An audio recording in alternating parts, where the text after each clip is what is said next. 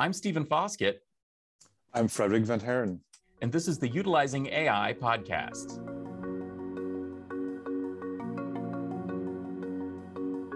Welcome to an episode of Utilizing AI, the podcast about enterprise applications for machine learning, deep learning, data science, and other topics. Today, we're talking a little bit more about shadow AI. This is one of those topics that's come up quite a lot, both here on the podcast and the AI community in general, because just about the nature of it, it seems like there's a lot of AI being brought into companies by different groups than traditional IT applications. Is that what you're seeing as well, Frederic? Yeah, indeed. I mean, shadow AI is kind of an evolution of shadow IT. It's typically somebody with a bright idea, they want to apply some AI on it, they throw some hardware at it, and eventually they have, let's call it a prototype for the sake of the name of it. And in the end, it is kind of an isolated event. And so from an organization standpoint, where your goal is to bring a product to market, there is a lack of efficiency of the hardware. The software stack and the hardware stack are not really defined. And so there is really a need to pull that all together and to use some kind of an orchestrator to help you go from shadow AI, I should say, to a production environment. But that's an appropriate slip there because, of course, shadow IT has been with us forever. I think that if you're a student of computer history, you could reflect on the success of x86 as being a result of shadow IT. People bought IBM PCs, they bought Magic Pencil as their spreadsheet, they put it on their desk, and then later corporate IT had to figure out how to deal with this. And so we've been dealing with this for a long, long time. So that's why we decided to invite on the podcast today two folks from Run AI. So go ahead and introduce yourselves. Ronen, why don't you go first? Yeah, so hello, everyone. Great to be here, Stefan and Frederic. So thank you so much for inviting me. So I'm Ronen. Ronen Da, I'm the CTO of Run AI, one of the co-founders. We started Run AI about 3 years ago, and I'm happy to be here. My name is Gijsbert Janssen from Doorn. I'm really happy to be here as well. I'm responsible for the technical product marketing at Run AI. I recently joined. I joined in September. Before that, I spent some time in multiple other startups in the infrastructure area, and it's great to now hop on a journey that's more related to AI and its infrastructure challenges. I think that, Gijs, that's actually a good way to introduce this topic because both you and I came from this world of enterprise IT operations and IT infrastructure, and we saw this happen again and again and again, where you had shadow IT. Somebody said, I need a solution. I found my solution. I'm not going to wait for IT to deploy this thing. I'm not going to wait for them to come up to speed or approve it or whatever. I'm just going to buy it. I'm going to make it happen. And since I'm the business, since I'm where the money comes from, then that's going to have to be okay. And it's not like a negative attitude. Honestly, it's a positive attitude. It's an innovative attitude, but it does cause some problems, right? I absolutely agree. We've seen it basically since IT started, all the way from cloud, where engineers and developers were just pulling their credit card and launching cloud resources, to Dropbox is a great example as well. Everybody had a Dropbox account, private Dropbox account somewhere to share files, and then all of a sudden putting IT in this position of, okay, we need to control this, we need to centralize this, we need to make sure it's secure, we need to make sure it's efficient. And I think, as with any technology, like I mentioned, sharing of files, cloud, I think AI is now in a similar phase where people are buying resources because they need them, and then they sit somewhere without the control of IT, making sure it's efficient. Hence shadow AI.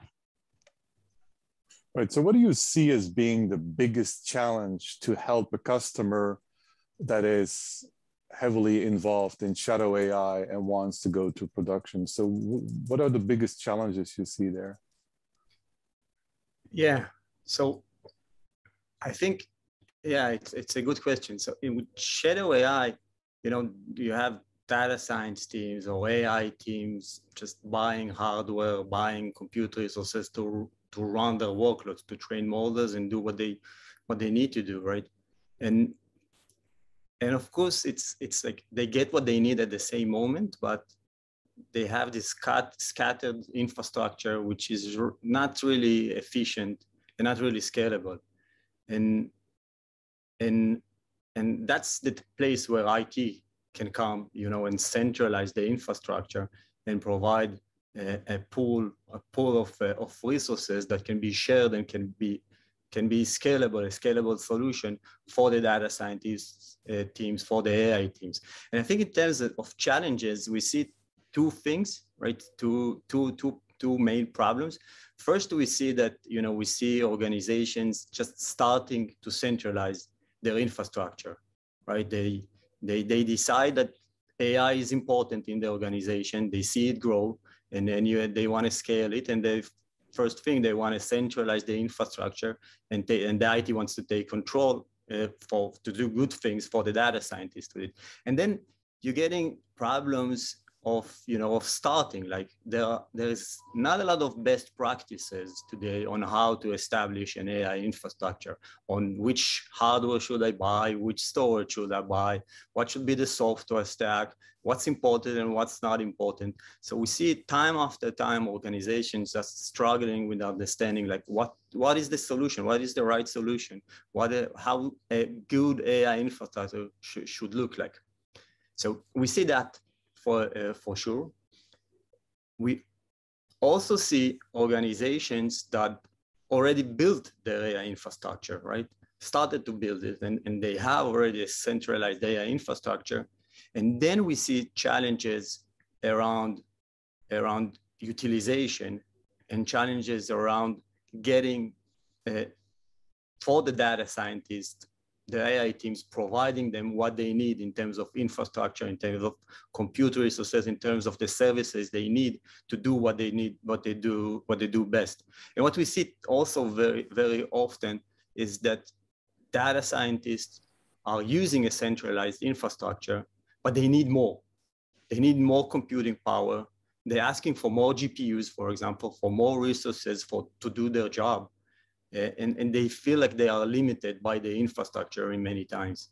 So that's from one side, and then from the other side, the IT looks at the infrastructure and the utilization is so low, right? So time after time, we see 10% utilization, 20% utilization, right? The infrastructure, GPUs are just sitting idle, for example, and then while data scientists are needing more compute, right? So we see that as well as a very big challenge. Yeah, I think I see two items in the market that are big issues with Shadow AI. And the first one is Shadow AI typically is done by people who are more technical, while the corporate IT environment or organization is, I wouldn't say they're less technical. I think they're more focused on the traditional type of hardware, right? So in other words, a traditional IT organization might be more familiar with CPUs than with GPUs, right? So what's a GPU and how do I use it, and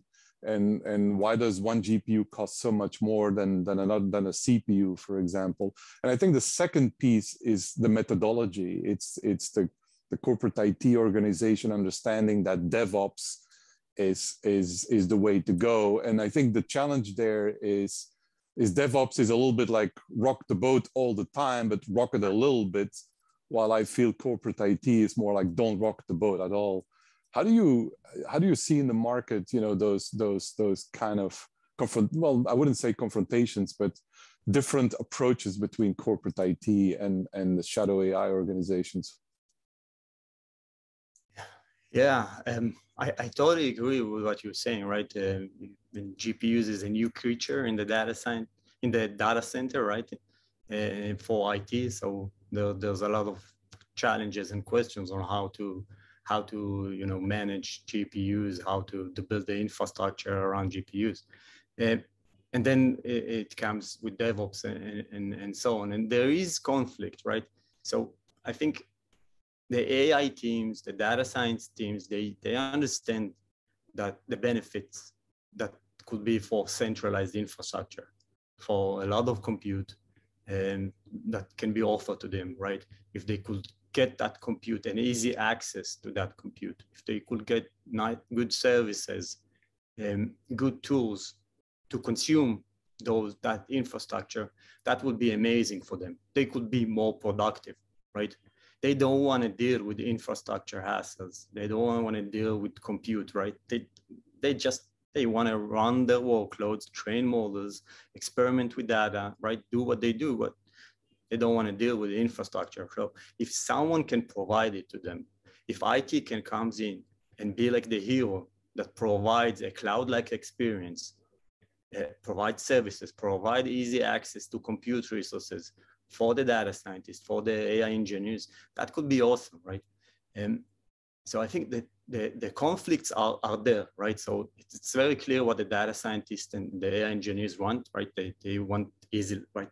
Easy life, good life, right? In terms of when they work with the infrastructure, and the IT needs to provide it, right? And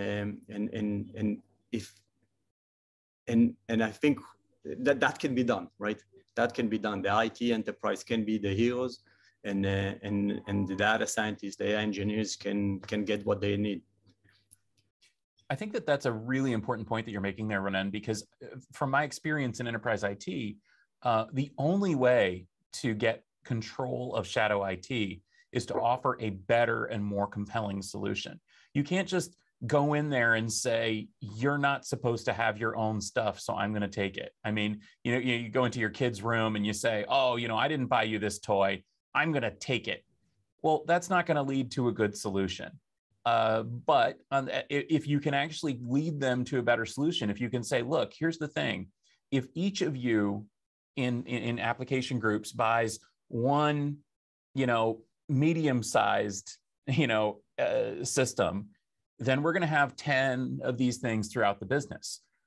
But for the same money, we could buy a mega-sized system, share it with you, and you can get your work done in 1/10 as much time because you're sharing these resources. It becomes more compelling, especially if you can offer it as a service, in a more flexible way, to say, look, not only that, but we're not going to make you come to a meeting and schedule things. We're going to make sure that you can access it when you need to. You can have the resources you need. You can get more done, but that's only possible if we share these resources, because it really goes hand in hand. Utilization of resources and shadow IT. I mean, they're really two sides of the same coin, right? Yeah, absolutely. I agree. Yeah, and I think IT has learned that over the let's say the past decades.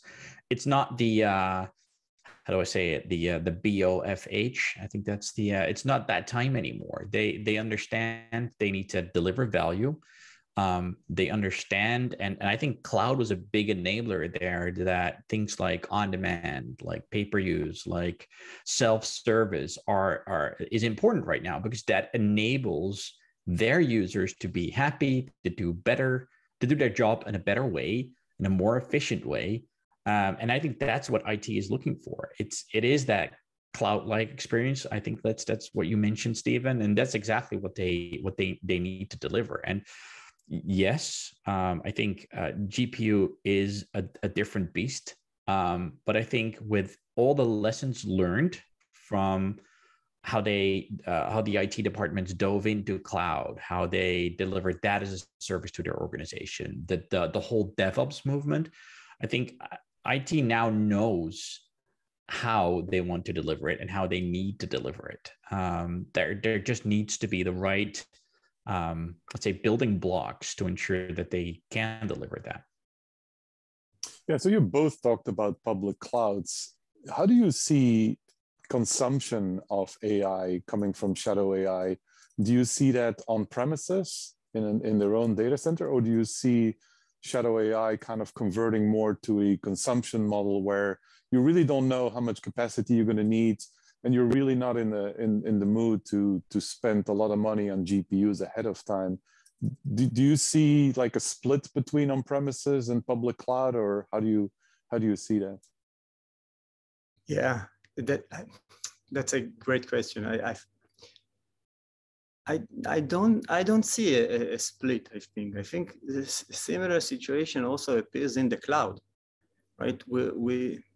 We spoke with a company that they have a lot of data science activities, a lot of AI activity, and they have both an on-premise infrastructure and a cloud infrastructure. And they spend $10 million a month on AI, right? Just on AI and data science. And they, we're speaking with the IT, and they don't really know why they're spending $10 million a month on that. And if they will look at the utilization of all their cloud machines, they will get the same problem, right? They spend a lot, and the utilization is around 10%, 20% when it comes to GPUs, right? So it's very similar. Also in the cloud, you get AI teams, data science teams that are just going to the cloud, spinning up a few machines or a cluster, and just running their workloads. And typically, they don't have the right tools to run their workloads, or in an efficient way, to use the cloud in an efficient way. Many times, just spin up a Jupyter notebook on a machine and just and build models or debug the models in a very inefficient way like that. So I think it's very similar also in the cloud. Teams are just using Shadow AI, Shadow infrastructure, and really in an inefficient way. Yeah, so you're saying it's basically collect your metrics, know what you're doing, and then tune your efficiency and cost control and all that. So do you see customers focusing on one particular item? And maybe another way to say this is, do people understand that they have to collect metrics as opposed to just let it run and hope everything will run efficiently? Yeah, monitoring we spoke about challenges, so monitoring is a big challenge. Typically, organizations don't even know what the utilization of the cluster, right? They don't even know that the utilization is so low. So I think it starts with monitoring. It starts with just getting visibility into the infrastructure, getting visibility into the utilization, to the usage patterns, to who's running more, who's using less, who's using more efficiently, who's using less efficiently. So things like that. So visibility is really the first step. And I think then is understanding the problems, understanding the inefficiency, the challenges around, around getting access to that compute power in an efficient way, and starting to solve those problems. From our work with the organizations, we see time after time, right? We're getting in and we're getting visibility into the infrastructure. We see the low utilization, and then we see the problems, and then we solve them, one step after the other. Yeah, another challenge with Shadow AI is typically it's put together by a small team, and in some cases one individual, and so where the ability to reproduce and regenerate a model consistently and even going to production, it's not an easy task. Where do you think the tool should come to go from Shadow AI to creating this ability to reproduce consistently, the ability to validate that your data is coming from an ethical background? And how about scalability and time to market, right? Another thing with Shadow AI is it's not built for performance, right? It just gets the job done, but how do you tune, right? So there's a lot of challenges there, and I cannot imagine how difficult it is to have a conversation with a customer that has something that works, but is far from being production. You hit the nail on the head. I think that's also the reason why the number of organizations that actually don't get their AI models into production is enormous. I think most organizations don't get their AI models to production. And I think part of that is because it's developed on Shadow AI, and then there's no plan, there are no resources to actually take those models and put them in production.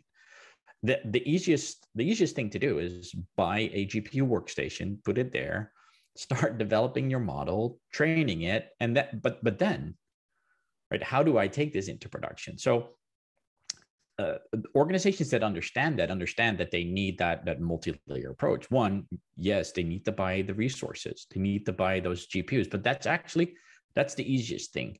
You call NVIDIA, you say, I need a bunch of GPUs, wrap them in a nice DGX, and put them in my data center, right? That's easy to do.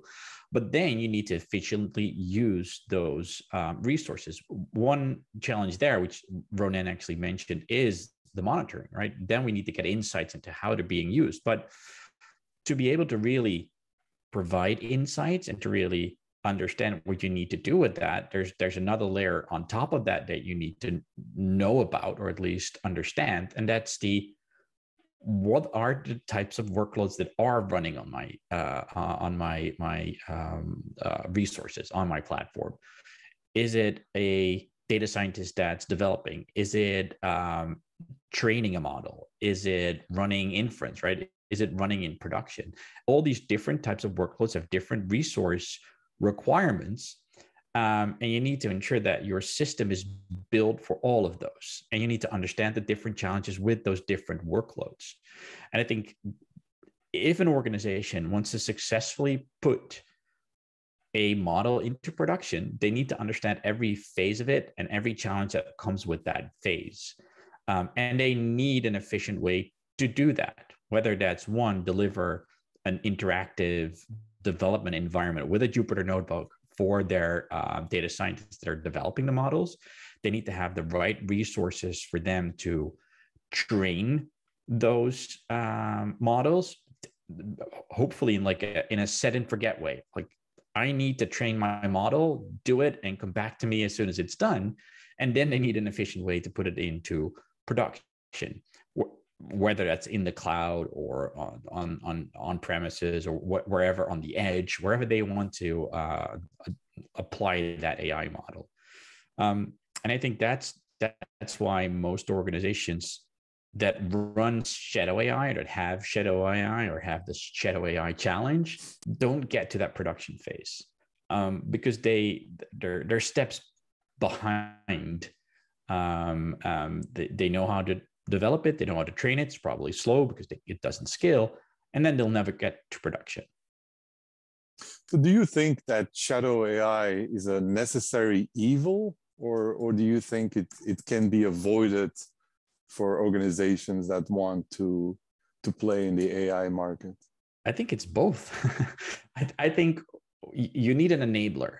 I think the more traditional, the more, I don't want to say legacy, but the more the companies that run traditional IT, they've had many shadow IT issues that eventually evolved into them delivering a service to their end users so that they didn't need those shadow IT services anymore. And I think that it's part of the process. Some organizations need shadow AI to get to that realization of, oh, I need to take this serious. I need to centralize this. I need to manage this. I need to make sure that it's that IT can deliver that as a service. Other organizations that are probably newer, that are built around their AI developments, they understand that they need a scalable solution that helps them do all the steps of the AI development phase, right? All the way from build to train to inference. So I think when you need Shadow AI as an enabler, yes, it's a necessary evil for some organizations, and other organizations will understand that they need to do this right from the get-go. Right. I mean, I do think that AI is definitely, trial and error and prototyping. But when people talk to me about Shadow AI, I kind of look at it as somebody had a great idea, but it's not really a corporate idea. And you really don't know where this is going to go, right? So somebody might be doing Shadow AI and nobody might ever know anything about it, right? So I agree with you. I mean, it's necessary, but I think from an organization standpoint, because it is in the shadow, organizations might not know that it's going on, good or bad, right? And I think that's where prototyping and maybe using a starter kit, like you said, you buy some hardware and you get going. But I think it's a challenge, right? I mean, it's for organizations, it's not easy to kind of go from traditional IT to AI. And certainly there's a lot of definitions about AI, but either way, I mean, I think shadow AI will always be there. I just want to shed more light on it, right? So make it less shadowy, if I can say it. Bring it out of the shadows, as it were. But it really does remind me a lot, Frederic, of the discussion that we're having around DevOps as well, because in a way, DevOps is a mature answer to shadow IT or shadow infrastructure. It is like, as I said earlier, how do we give these people a good answer, an answer that they will embrace, instead of just saying, no, you're bad. You can't do this without having IT operations and IT infrastructure involved. And I think DevOps was a way to say, look, let's have a conversation. Let's invite these people together and let's give them the power that they need to provision infrastructure to support their ideas in a way that is sensible to the corporation. So in a way, aren't we all just sort of talking about ML ops here? I mean, is this just an ML ops discussion, or is there some unusual nuance that I'm missing? That's an amazing point, Stefan. I think, the shadow AI, I think it starts in the research phase, right? Data scientists, at the end, a lot of them are researchers, not engineers, right?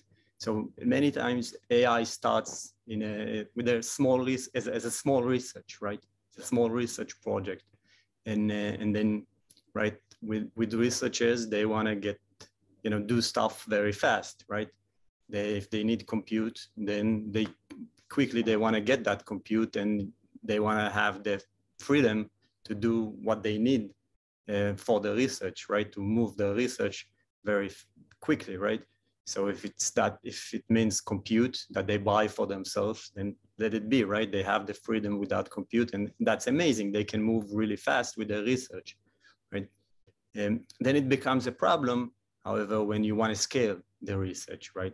You have a lot of researchers, or when you want to scale the research projects, then if you do it in a small scale environment, that becomes a problem, right? So I think that's one thing. And then the second is what we discussed here is when you move to production, right? You have these research activities in your organization, but at the end, you want to take them to production, to deploy models and really bring business value.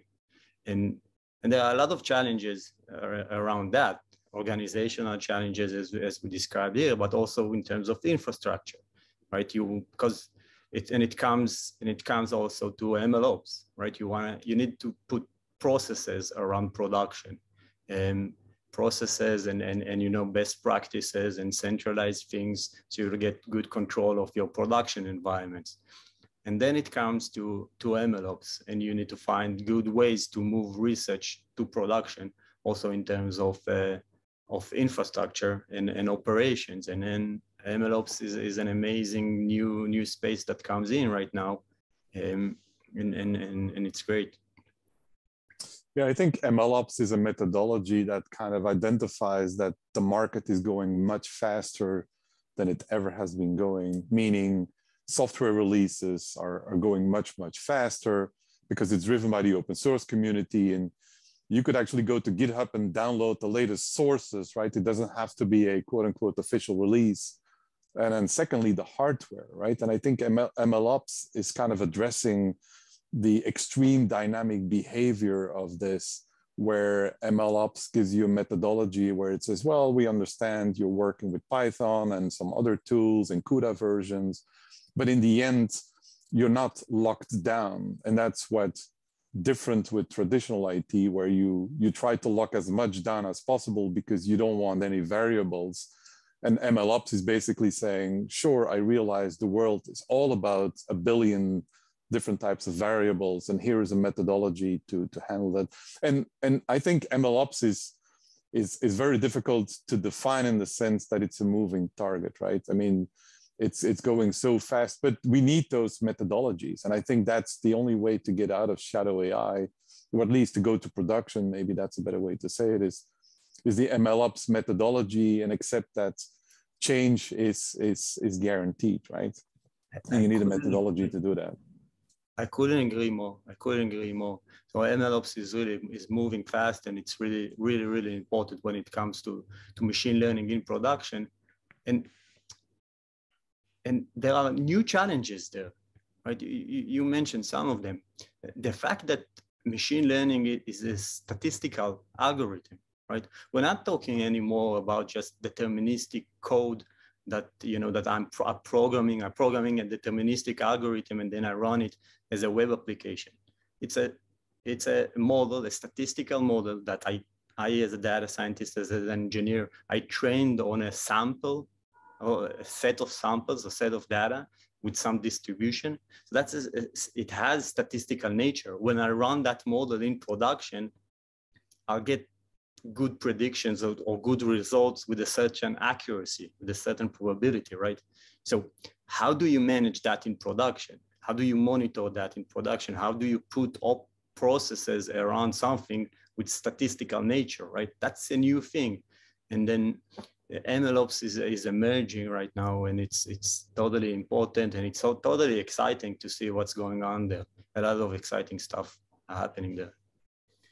So to summarize the conversation, now that we've kind of reached the end of the discussion here, what is your prescription? What should the listeners be thinking of? I mean, so if we've got IT people listening, what should they be thinking of? And if we have, I guess, ML and data science people, what's the quick hit that they should take away? Yeah, I think, right, we spoke about shadow AI, so the importance of centralizing the infrastructure and creating that infrastructure stack that could provide the best efficiency for the data scientists. So providing simple access to compute power, providing tools and services to the data scientist is so important for the IT, for the centralized infrastructure to be successful. I think if that happens, then data scientists are becoming more productive. They can run more jobs, train more models, be much more productive. So if data scientists and IT can go together and create that AI infrastructure and create what they need to develop AI and change the world with the AI, that could be really something amazing. Well, thank you so much for that. And thank you for this great discussion. As I said, this does have so much resonance to me. It reminds me so much of what we heard from back in the days of various aspects of IT operations and IT infrastructure. So it's definitely another face of a familiar question. So now comes the time in the podcast when we ask you 3 questions. This is a tradition we started last season, and we're continuing it now. As a note to our listeners, our guests have not been prepared for this or prepped or told what the questions are. This is a surprise for them so that we can get some off-the-cuff answers and see their personality a little. We're also changing things up this season by introducing a question from a previous podcast guest for our guests here today. I'll ask a question, as will Frederic, and then the third question comes from our previous guest. So Frederic, I'll let you go first, and you can address it to either of them, whoever you think is most appropriate. Let's go with Gijsbert, and the question is it possible to create a truly unbiased AI? Ooh, that's a very interesting one. I think the challenge, and we've seen it multiple times, that it's hard to really build unbiased AI, because I think the reason it's all about data. It's all about the data you feed into the model, if that data, for some reason, I don't think the data will be biased by nature. It's not biased because it's built biased. I think it's it's the data that feeds into the system. Can it be truly unbiased? I don't know. If the data is truly unbiased, truly balanced, then I think we can eventually. But it's a challenge. It's a challenge for every single AI model out there, and we've seen it unfortunately happen multiple occasions, that even though the goal was to build an unbiased model, to make something unbiased, the results were biased. And again, there's no developer to blame there. The only thing you can blame there is the data. And I think, so where does unbiased AI start? It starts with the data. Thank you. I think that that's a more nuanced answer than maybe the average person might hear, but I think it's true, and I think it lines up with what we've heard from some of our other guests as well. So Ronen, I'll throw this one to you, since we were just talking about ML ops. I want to know, is ML ops a lasting trend, or is this just another step on the way for machine learning and the ML infrastructure and DevOps and everything just to be normal IT? Got it.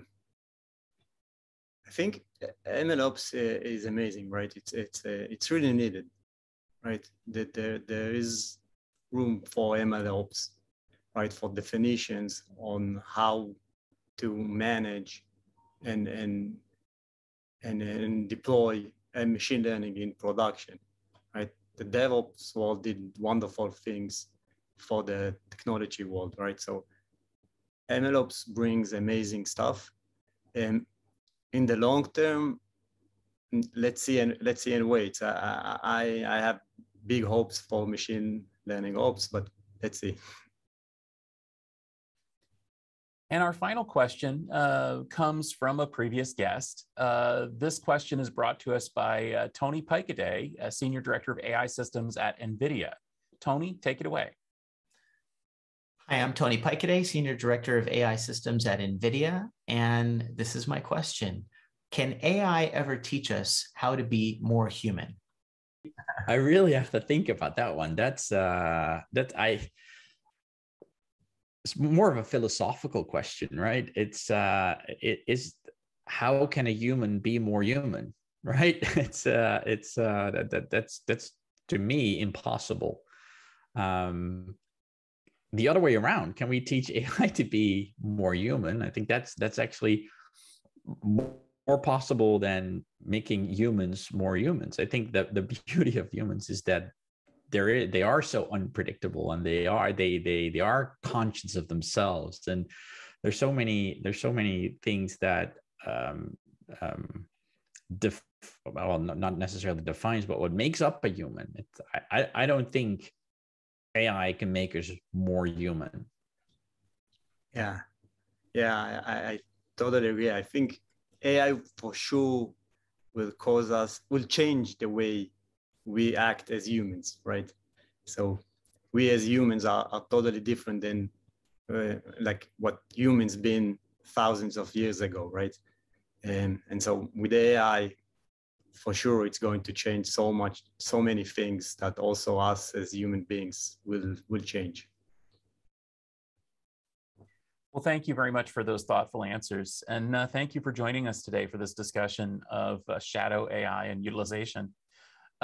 We look forward to hearing what your question might be for a future guest. And if our listeners want to get in on the fun, you can just send an email to host@utilizing-ai.com, and we'll record your question for a future guest. So Gijs and Ronen, where can people connect with you and follow your thoughts on enterprise AI and other topics? Yeah, best way to find me is on LinkedIn. I'm reachable there, so happy to connect there. And same for me. I'm active on LinkedIn. I'm active on Twitter. I think if you want to know a little bit more about both me and Ronen, and I know it's a couple of months away, but GTC in March will be a big event for Run AI as well, with many sessions. So you'll be able to see us there and listen to our thoughts on how to build AI infrastructure that's ready for the future. Yeah, I know that we're both looking forward to GTC as well. So probably everybody in the audience is going to be paying attention to that. So you can find find all of us involved there in one way or another. Well, thank you very much for listening to the Utilizing AI podcast. If you did enjoy this discussion, please do subscribe in your favorite podcast application and give us a rating and review while you're there. This podcast is brought to you by GestaltIT.com, your home for IT coverage from across the enterprise. For show notes and more episodes, go to utilizing-ai.com, or you can connect with us on Twitter at utilizing_AI. This is our last podcast of the year 2021. We're going to take next week off to spend some time relaxing with our friends and family here at the end of the year and into the new year. And we want to thank our listeners for listening to us and making 2021 such a great year for us. We'll be back with more Utilizing AI on January 4th, 2022. So we'll see you then.